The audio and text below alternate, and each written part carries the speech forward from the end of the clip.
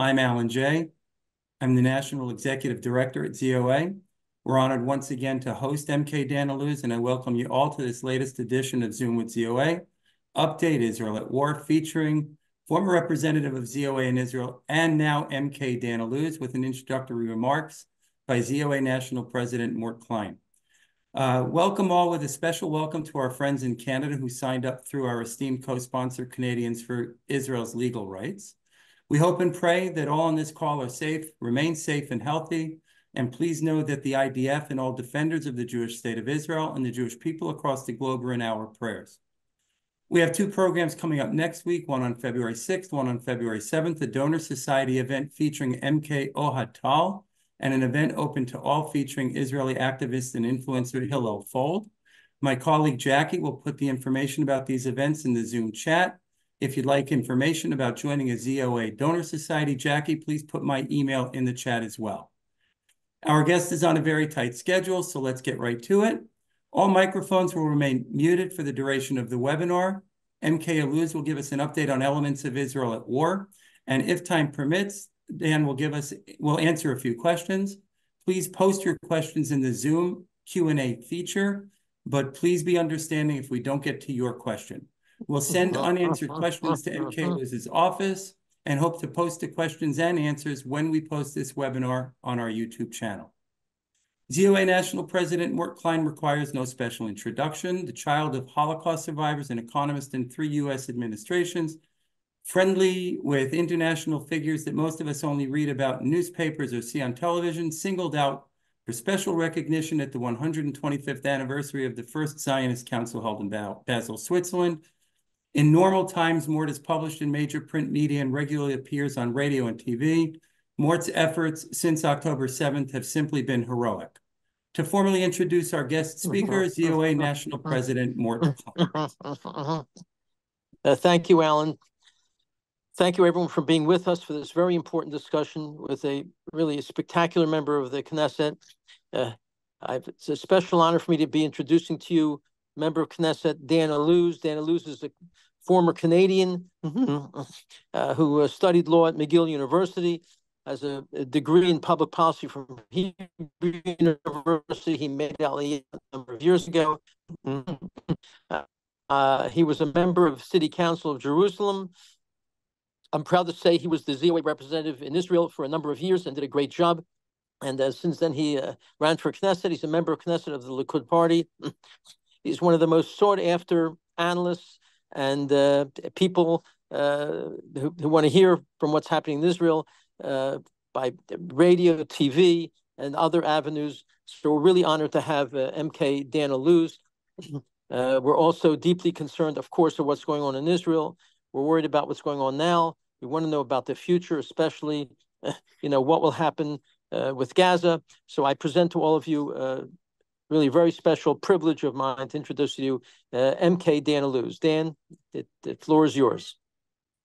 Thank you so much, Mort. I think that last time we spoke together was a little bit after October 7th, when Israel was honestly in shock. We saw the face of evil revealed when Hamas attacked southern Israel and killed over 1,200 people in cold blood, just pure horrific murder. And when this evil was shown, it wasn't only because of the number of people that were killed, but also in the ways that were used in order to commit those murders, including burning children alive, raping women and flaunting their bodies around Gaza afterwards, kidnapping the elderly, by the way, still being kidnapped 115 days afterwards and not getting the proper medication, with the Red Cross doing very little for that to happen. Now, since then, we've been in a war. The war isn't only happening in Gaza. And what I'll try to do right now is to give you an update on the various fronts that Israel is currently dealing with. I have a list here of, I'd call it 6.5 fronts, and you'll understand when I get to them why I say 1.5 at the end, that we're engaged in right now. And to give you a short update on each of them, the main one is definitely Gaza. where most of our military action is taking place, but there are also other fronts. So I'll start with Gaza. In Gaza right now, ever since the October 7th, we've been really dealing with defeating Hamas in Gaza. It started really with air raids, and afterwards we also had a ground invasion, where our goals in Gaza have been made very clear from day one. We want to completely eradicate Hamas and Islamic Jihad. By the way, we should remember that there are other terrorist groups also in Gaza that we need to take care of. The second goal is that we want to bring back our hostages.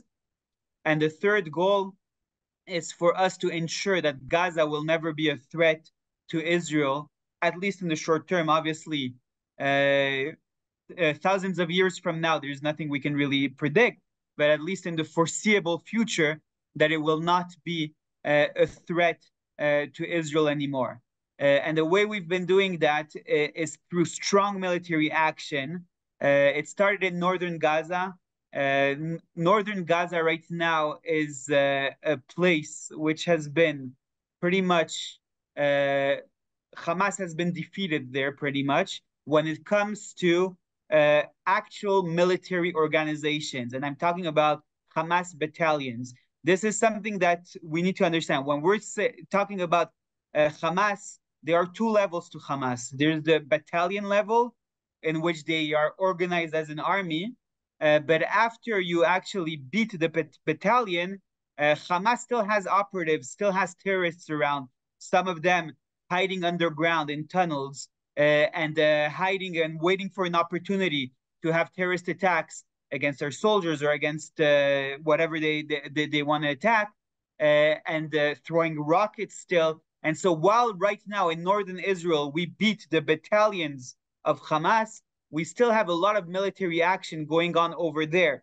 It's more pinpointed, it's more specific, it's against terrorists that come out of the tunnels or whatever it is, but it's still going on. And we still have a very long way to go before defeating Hamas, even in northern Gaza. But still, I want to give a little bit of a picture of what we've achieved in northern Gaza. In northern Gaza, almost all of the civilian population has left. They're right now moved to southern Gaza.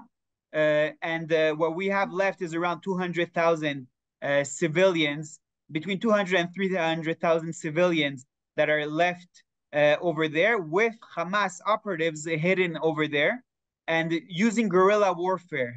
Again, not organized military action, but rather guerrilla warfare in order to try to hurt our soldiers. And this is what we're dealing with in northern Gaza.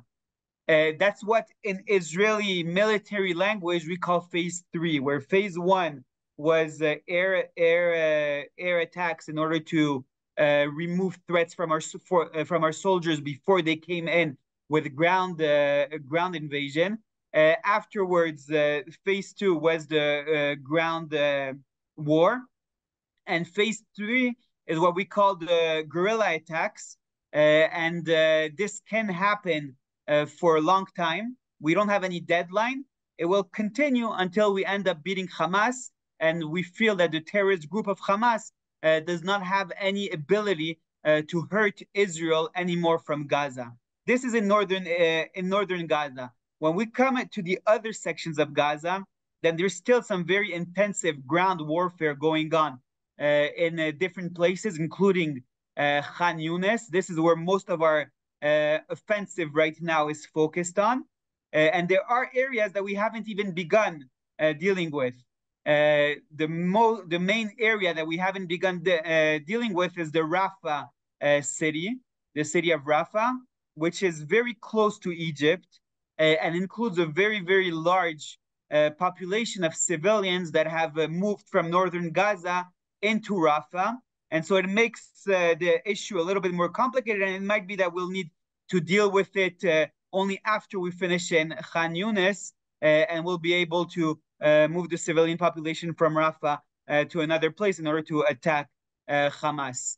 There are still some very open questions when it comes to Gaza. One of the main questions is what will we do what will we do and how will we do it in Rafah, the city that's southernmost in Gaza, and that's on the Egyptian border. And that includes a very critical question, which Egypt also has an interest in, which is what we do in what is called the Philadelphia corridor. The Philadelphia corridor is an area that separates Gaza from Egypt. That Rafah is actually a city that was once united, and today has a division. Part of it is in Egypt, part of it is in Gaza, and in the middle of it, there's what we call the Philadelphia corridor, which is basically the internationally recognized border between Egypt and Gaza. And so, on that border, we before the disengagement plan, we ruled that border. And unfortunately, I obviously opposed the disengagement plan when it happened. But unfortunately, part of the disengagement plan, Israel left the Philadelphia corridor, and that allowed for a lot of the arms smuggling to happen from the Egyptian border into Gaza, especially during the time when Morsi, the Muslim Brotherhood, was ruling in Egypt. And so we have to right now decide what we do with the Philadelphia corridor. I personally completely support taking control of it once again and ensuring that it cannot be used in order to smuggle weapons into Gaza anymore, because I think that as long as we allow for weapons smuggling to happen, then Hamas, with its international friends, can always regroup, rearm, and continue becoming a problem for Israel, and then we cannot get to accomplishing the goals of the war. This is one question that we still have. Another question that has to do with northern Gaza, I said that it's pretty much an empty land right now. You still have 200,000 civilians, but that's a very low number. You used to have over 1 million before, and it's pretty empty right now. And there's some people that are calling to return, to let the civilians that went south to go back to the northern parts of Gaza. I personally completely oppose that. We're a very long way from dealing with northern Gaza. As I said, in a full way, there's still guerrilla warfare. There's still a lot of underground tunnels that terrorists hide in. If we allow the civilians to go back there, then we'll make the job of the IDF very difficult over there. And we need to allow, however long it takes, for Israel to completely secure these areas before any rash decision is made. At the current point, Israeli policy is not to allow the civilians to go back to northern Gaza. It's even more of a question when we know the widespread support that there is for Hamas amongst civilians. And so when we talk about civilians, right now they left as civilians, they might come back as terrorists. We can't afford that. When we know that a place is still needs to be taken care of, then we need it to be as empty as possible from any distractions. The other question is everything that has to do with humanitarian aid. So there's a lot of humanitarian aid that's coming into Gaza. My personal opinion is that Israel should have asked that humanitarian aid be provided only in exchange for humanitarian gestures. In other words, only when hostages are released are we able to provide humanitarian aid. That should have been our negotiating card. My opinion hasn't been accepted, to be honest. And there's a lot of humanitarian aid going into Gaza. My personal position right now and my personal fight that I'm leading right now is to try and ensure that those distributing this humanitarian aid in Gaza are not associated with Hamas, because there's right now some crazy paradox that's going on where the IDF is trying to defeat Hamas, and yet those people that are distributing the humanitarian aid are either UNRWA, which is completely affiliated with Hamas, as has been published in the news recently, but we've known that for years. Or if not UNRWA, Hamas itself sometimes distributes the humanitarian aid. Now, in areas where the IDF has already taken control, to allow for Hamas or affiliated organizations to distribute humanitarian aid in a situation where we know that in Hamas, whoever distributes humanitarian aid is the person that's ruling, because that's the most important thing right now to the civilians in Gaza, then that's a ridiculous thing to do, because you're fighting against your own goals. Our goals is to remove the Hamas rule over Gaza, but then you're giving them the way for them to keep on ruling on Gaza through the humanitarian aid. And so that's one of my personal fights that I'm fighting right now. Those are some of the dilemmas that are still going on in Gaza. If there are other questions afterwards, if we have time, then I'll be able to answer them. When it comes to the north, we have an ongoing war with Hezbollah. People don't call it a war, but the truth is that a war is going on with Hezbollah. It's not a full and intense war, in the sense that Hezbollah is not showing all of its capabilities, and also Israel is not showing all of its capabilities. But we cannot deny that there have been a lot of rockets from the north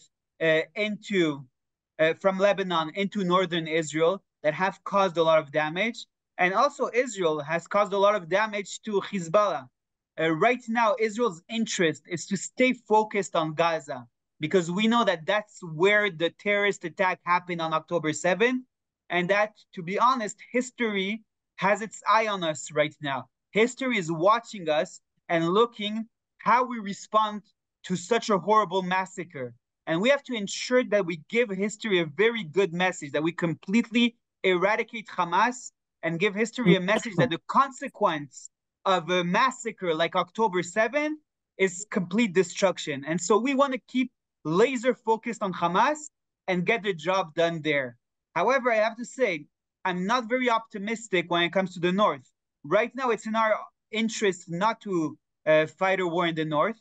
And it seems to be that Hezbollah believes that understands, to be honest, because it really isn't in its interest to fight a war against Israel. So right now, that's the situation. However, we have tens of thousands of northern residents in Israel that are currently not in their homes. They're living in hotels. They're pretty much almost as refugees in their own land. And they're not living in their own homes. And they say very clearly that they will not return to their homes until they know they can live there safely. And I'm not sure we will be able to attain that goal without a war with Hezbollah. Right now, the Israeli government is adopting a policy of trying to keep this conflict on a low level.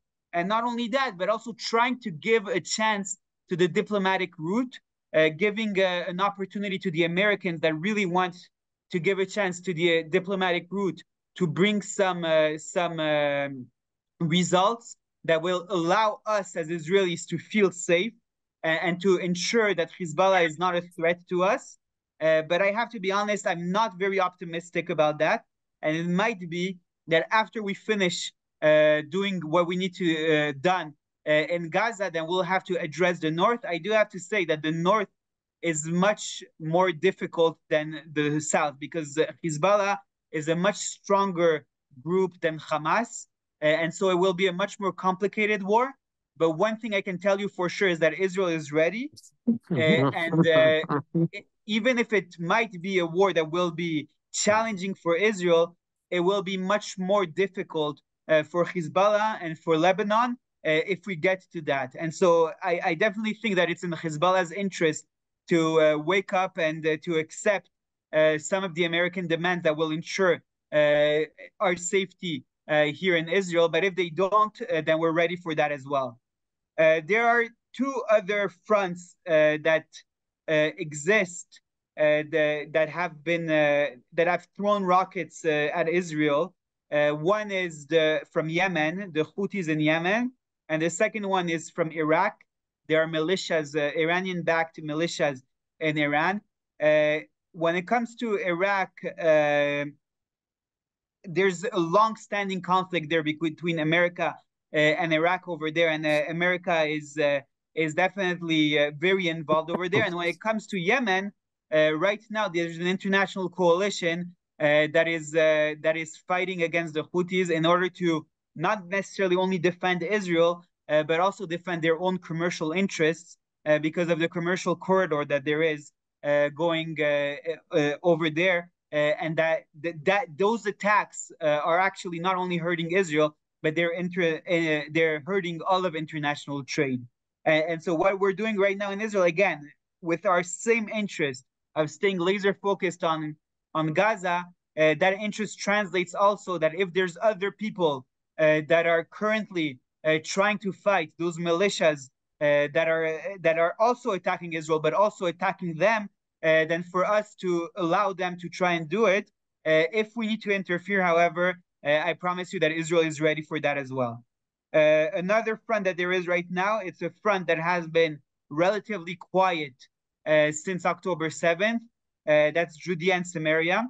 In Judea and Samaria, the IDF, I can tell you, is doing incredible work since October 7th, has arrested more people since October 7th than in all of 2023 before that. In other words, in the few months from October to December, more people were arrested than in all of the beginning of 2023. And the IDF is doing really, really good work in Judea and Samaria in order to defeat Hamas. But the challenges are still existing.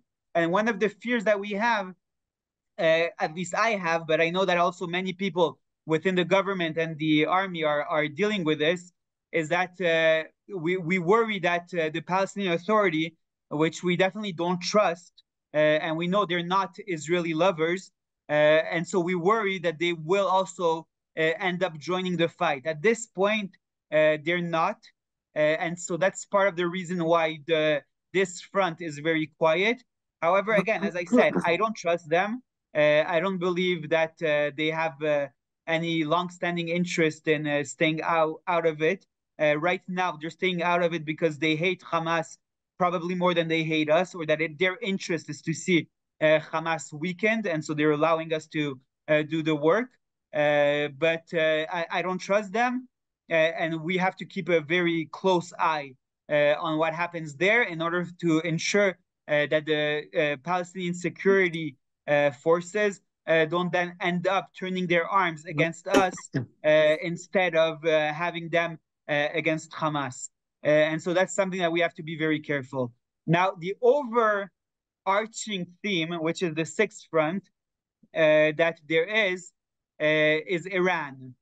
We all know that Iran is the main sponsor of terrorism, that all the groups that I spoke about right now, whether it's Islamic Jihad, Hamas, the Houthis, the militias in Iraq, all of those groups are heavily sponsored by Iran, and they, to some extent at least, take orders from Iran.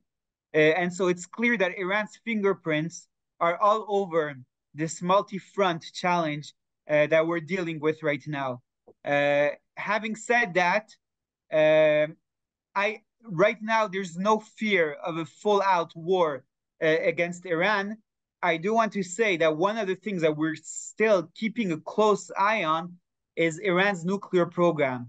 Because if before October 7th, we were telling the world that it was a very bad idea to give a genocidal regime nuclear weapons, people were looking at us and thinking that we were crazy calling them a genocidal regime. But now I think it's very clear how genocidal they are, because their ideology, the ideology of Iran and the ideology of Hamas, is exactly the same ideology. There's no difference. It's radical Islam, which is genocidal and wants to kill all the Jews. They say it all the time. They want to wipe Israel off the map. And so having such a regime with nuclear weapons is something that Israel cannot accept. It's an existential threat to Israel. And therefore, if we come to such a point where we believe that they're on the verge of a nuclear weapon, then we'll have no choice but to ensure that when we say that the military option is on the table, we'll show them that we meant it. In other words, the military option is always on the table, also with Iran, and we're keeping a close eye on that.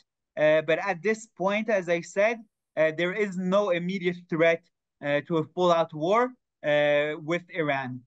Now, after I said all of these things, I promised that there were 6.5 fronts. The 0.5 is the diplomatic front. We know that Israel has also a lot of diplomatic challenges against it. We saw the results in The Hague of what happened in the International Court of Justice. To me, this was a ridiculous theater of the absurd. It's as if you would have taken the Allied powers after Second World War and put them on trial for defending the free world. And not only that, but put some of the judges in that court as Nazi sympathizers, that they would serve as judges. That's exactly what The Hague was, the ICJ. Now, thank God, Israel did a very good job over there. There was a lot of arguments whether Israel should even show up there or not, because it's a theater of the absurd. I personally was actually of the opinion that they shouldn't show up, that they should just say that we don't care about what's going on there because it's a theater of the absurd. The Israeli defense team did do a good job, and they did bring the result that The Hague didn't call on Israel to stop the war.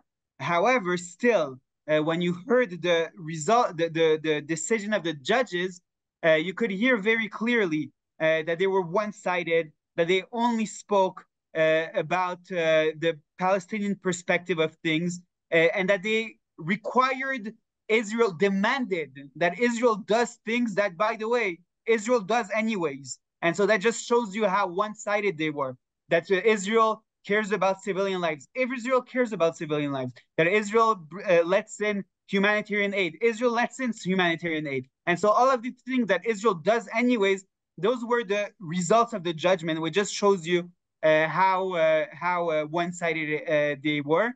I will just end with one of the main issues that we're dealing with on the diplomatic front, and that's a strong push from our friends, from the United States, from England, from European countries, to see the result of this war as the establishment of a Palestinian state.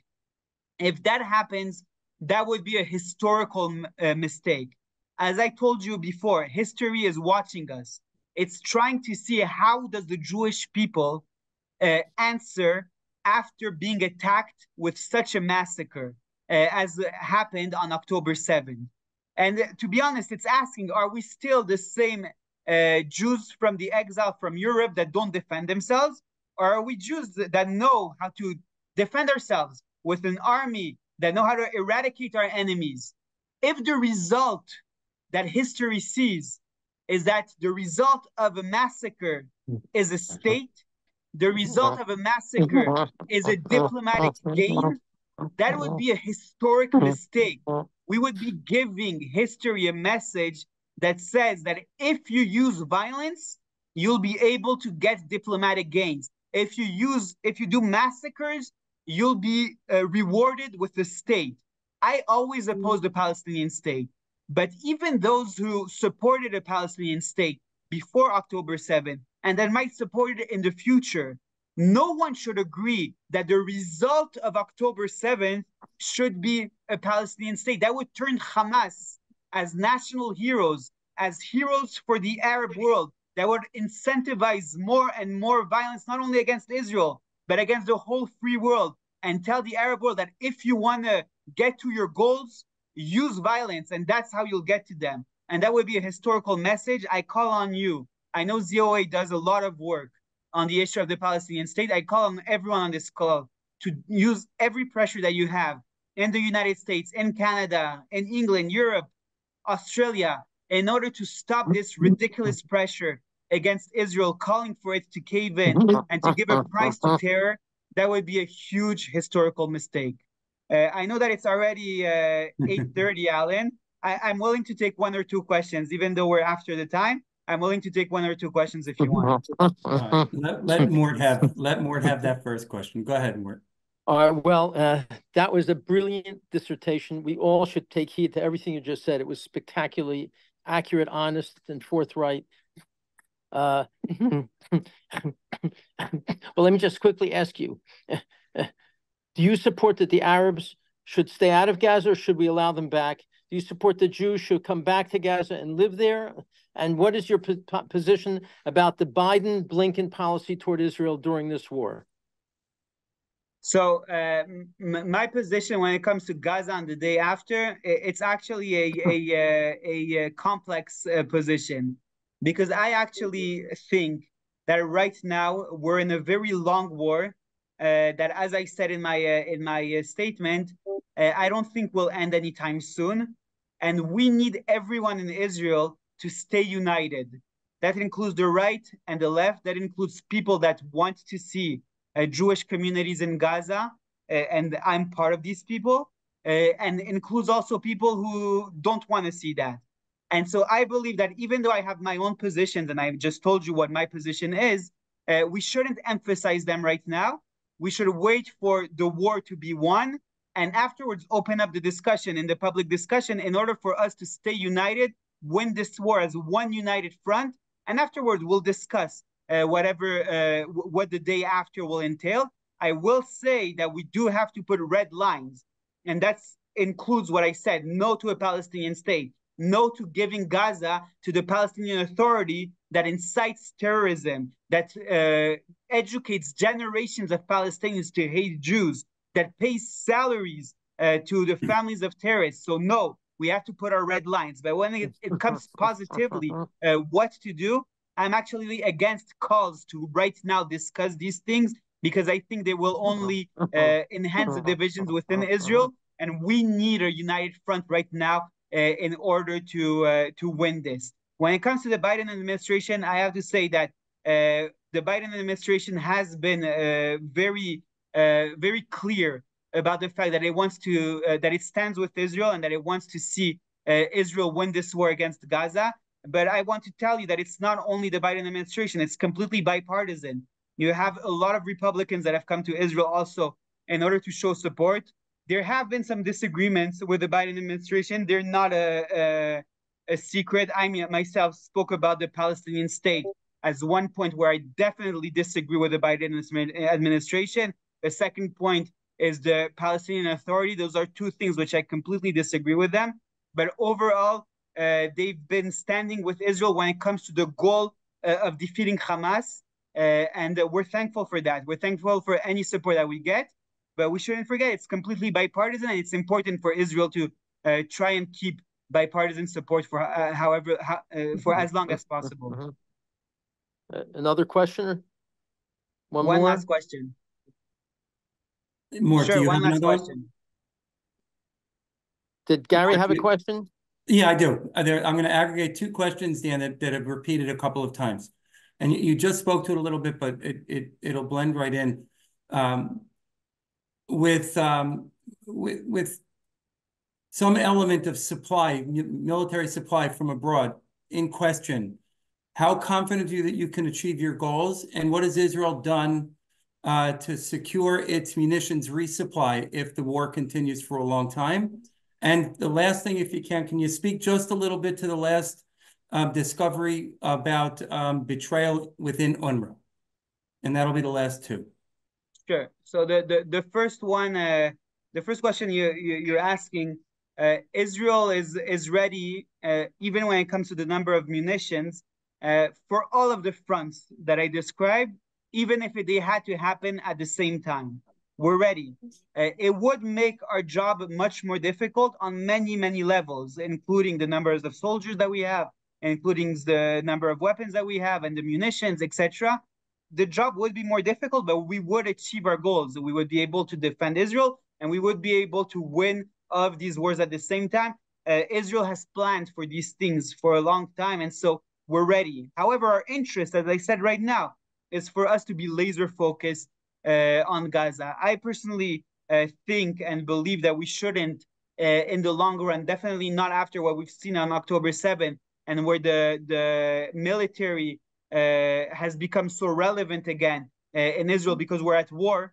And so I personally think that in the long run, we shouldn't be dependent on foreign sources for weaponry. and ammunitions. We should develop our own local munition supply chains. And actually, the Prime Minister, I said that that's one of his goals in the next budget and in the further budgets in the next few years. And so I believe that's a more healthy way to go. But I want you guys to be calm and to know that we will be able to win whatever is brought against us with the existing scenario as it is. And now about UNRWA, I think that anyone that's been following UNRWA over the years was not shocked. I mean, we always knew that UNRWA educated to terror. We always knew that UNRWA facilities were used by terrorists in order to attack Israel. And we knew that a lot of UNRWA employees were Hamas people, were Hamas members. So now we were able to find and prove in a very, very clear way that many UNRWA employees were part of the massacre. And so the world is a little bit waking up. But to be honest, it's I don't want to say too little, too late, because it's never too late, right, to get things done. But it's a little late. They joined the game a little bit late, and these are things that we knew for a very, very long time. I believe that UNRWA shouldn't exist anymore. UNRWA, in its very existence, is something which has no justification. I mean, there's another agency in the UN that deals with refugees. Why do we need UNRWA? The only agency in the UN that deals with a specific group of refugees is UNRWA for the Palestinians. And not only that, but they have a definition of refugees that ends up continuing and bringing and making the refugee problem everlasting. Instead of encouraging UNRWA to rehabilitate the refugees, UNRWA has a definition in which all the descendants of refugees are themselves considered refugees. And so instead of seeing the number of refugees over the years lower as they get rehabilitated or pass away, that's what happens in other agencies, you see the number of refugees go up exponentially, because UNRWA has actually a vested interest that there be as many Palestinian refugees as possible, because then they have a reason to exist. That's their only reason to exist. I think UNRWA needs to be a thing of the past. It needs to be closed down. And if there needs to be an alternative, then it needs to be an alternative that's based on facts and that doesn't support terror. That's one of the things that I think we'll have to see also at the end of this war. Well, Dan, we have to respect your time. I know that hundreds of people are much more and better informed than they were just 30 minutes ago. So we're going to let you go. For those on the call, I need you to know and understand that since October 7th, our work at ZOA has become only more challenging. We continue to keep Congress informed. As we speak, ZOA Government Relations Director Dan Pollock is in Washington, D.C. at a hearing on the Hill on UNRWA. And Dan, I assure you, we share your opinions. And with students on scores of campuses, we're fighting growing anti-Semitism on college campuses through our senior staff and our campus fellows.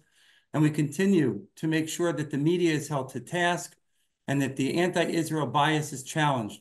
We can only do this with your help. So please, everybody on the call, give generously to ZOA. We'll put our website in the chat again. We need your support to be effective. Please join us next week. This ends today's program. Everybody be safe.